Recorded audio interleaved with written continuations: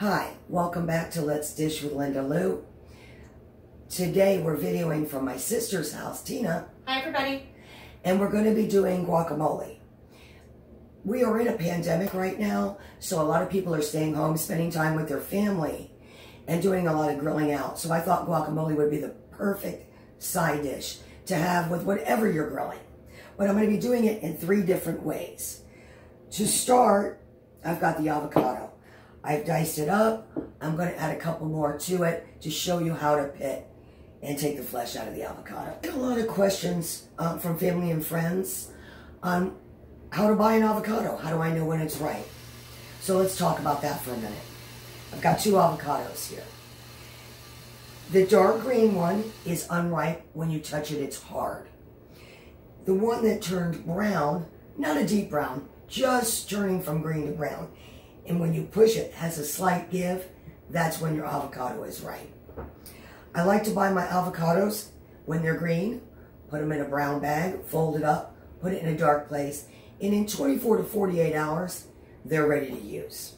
So let's start on how to open an avocado. I'm putting an apron on so I don't get my clothes all messed up, and we're going to show you how to open an avocado.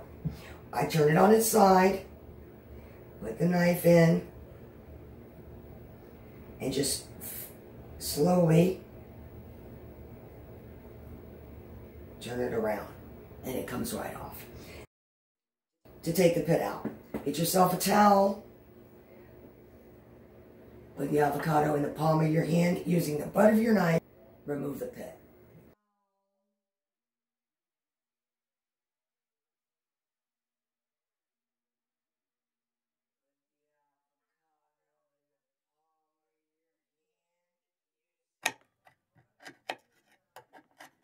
I'm going to switch to a paring knife. It's a smaller knife.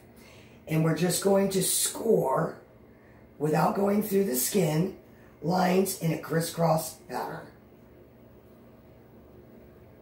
More time. Lines going down, lines going across.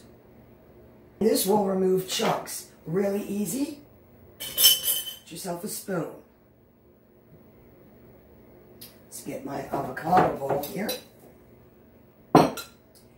Place your spoon in and just scoop out the avocado.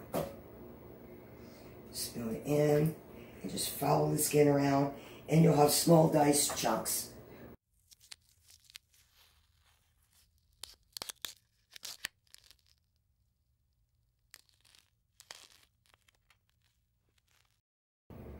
So here I have some prepared avocado that I've used to just mash up.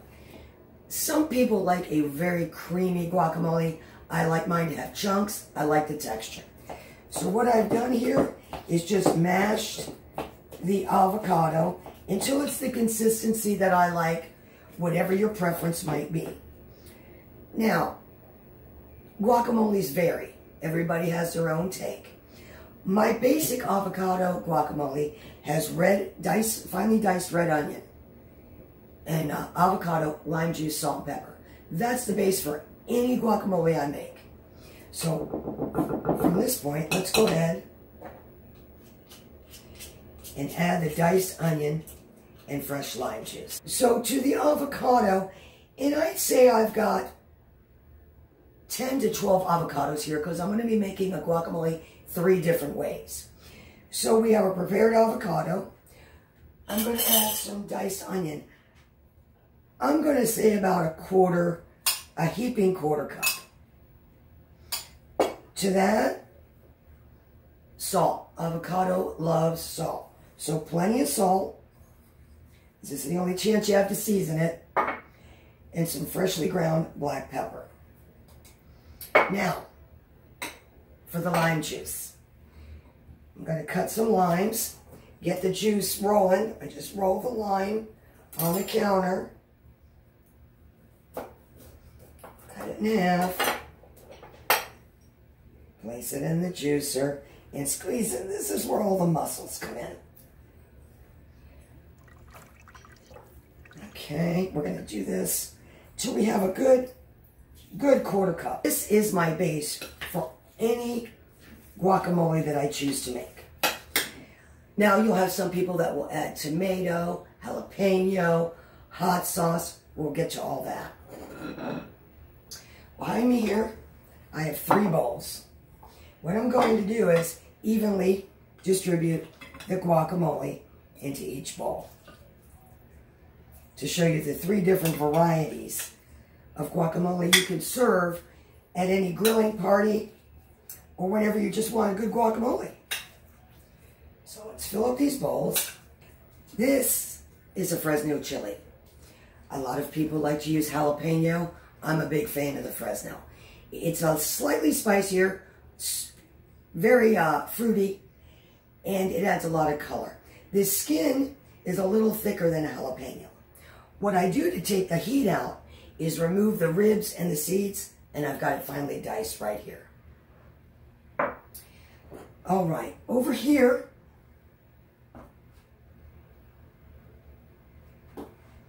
I have 2 types of fresh salsa you can buy in the produce department of most grocery stores today. This is a mango, and this is just a pico de gallo. Earlier, I was telling you that a lot of people add diced tomato, hot sauce, jalapeno. Instead of chopping all that up, this is a quick shortcut.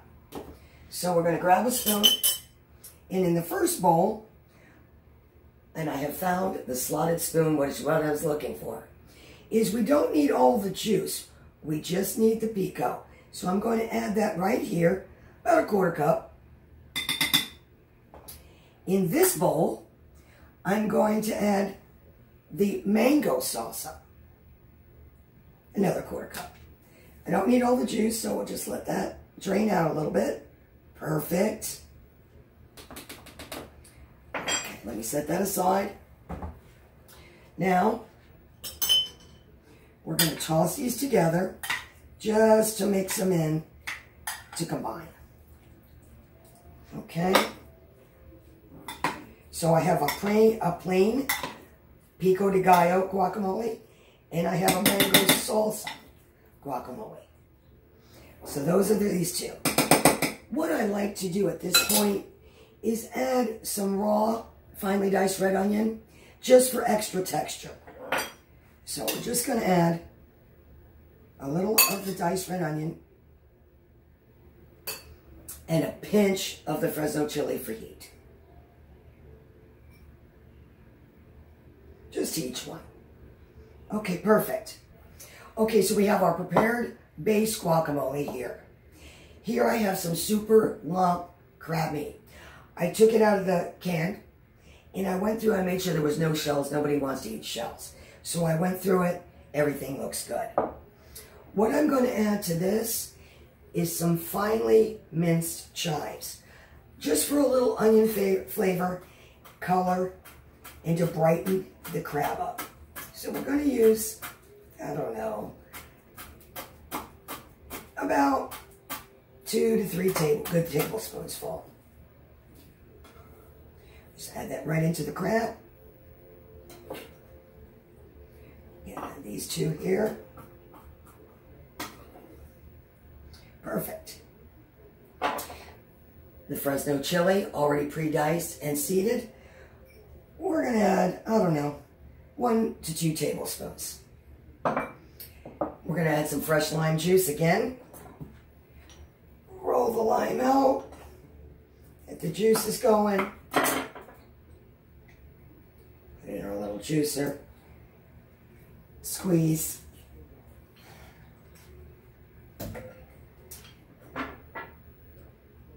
And if you got 1 good juicy lime, you can get maybe 2 to 3 tablespoons of juice out of that, which should be just plenty for the crab. Have a spoon. Again, we need to season. Kosher salt, about a tablespoon, teaspoon of freshly ground black pepper, and we're going to toss to combine.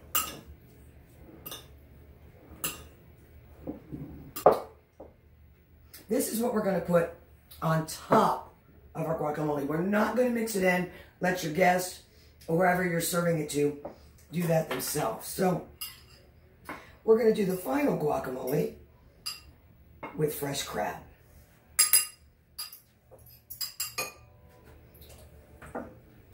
So, just to recap, we have a crab guacamole, a mango salsa guacamole, and a pico de gallo guacamole. What I like to do is just take a fresh couple of sprigs of cilantro. Love cilantro or hate it. If you're not a fan of cilantro, Italian flat leaf parsley works just fine. All right, another option to the crab guacamole, I bought some wonton wrappers. I made them into little circles instead of the squares they come in. And what I've done is I've toasted them off in the oven using a little rack that looks something like this. I take some non-stick cooking spray, olive oil, sprayed the rack, sprayed both sides of the wonton wrapper, and just folded them over. Anytime you have extra crab that you're not using, this is a great idea to serve as an appetizer. So these are my mini crab tacos. We talked about the 3 guacamoles. To the mango one, I thought it'd be kind of fun to change things up a little bit. I've got here some fresh sliced strawberries. Remember, it's super hot outside. Everybody's outside. So I thought we'd buy some fresh strawberries and just top, not even going to mix it in, the top of the mango guacamole with some fresh strawberries. So, we have your standard guacamole, a little kicked up with the pico, the crab guacamole, and now we have the mango guacamole finished with some fresh diced strawberries. For these recipes, you can go to Let's Dish with Linda Lou at lindalouhamel.com. All the measurements, all the details will be on there. Also want to mention that my sister Tina, that I talked about earlier, is doing the videography, and you can go to her website at PhotoCo Photography. So let's give it a taste. So this is my favorite part, and that's the part where we get to taste what we made. I'm going to start with the mango, with the topped with the strawberries. Make sure I get a little of the strawberries, some of the cilantro, of course the guacamole. Here we go.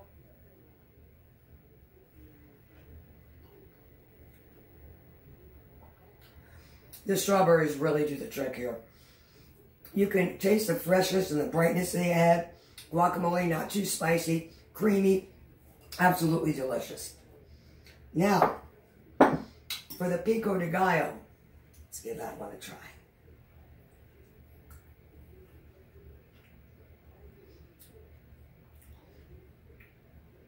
Really, really good. The diced tomatoes add a completely different texture to the guacamole, and you get that kick of the lime juice. Really, really super delicious. Finally, my favorite, the crab guacamole.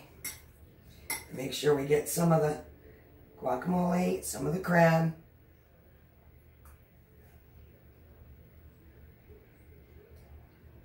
Roller coaster in your mouth. This one is absolutely fabulous.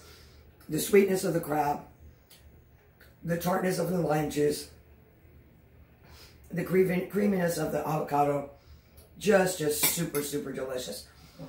I think if you make one of these, all 3 of these, anyone for your family and friends, they're going to want your recipe. So what I've made here is I took the extra wontons, and instead of cutting them into circles for the tacos that I explained earlier, I just cut them on the diagonal, laid them out on a sheet pan, sprayed both sides with some non-stick cooking spray, put them in the oven, 350, maybe 5 to 7 minutes. Keep an eye on them, they burn really easy. If you want to add some seasoning after you add your non-stick spray, maybe a little chili powder, kosher salt, pepper. You want cayenne if you want it hot. You can add any spice mixture you want once you've sprayed them with the non-stick cooking spray. Let them cool, sort them in a bowl. Here's what the taco shells look like after using this contraption right here. And they harden, and that's how I filled my mini tacos. So either way, however you like to serve them, your guests are just going to love these 3 guacamoles. If you want more recipes, you can visit lindalouhamel.com. And thanks for spending some time with me.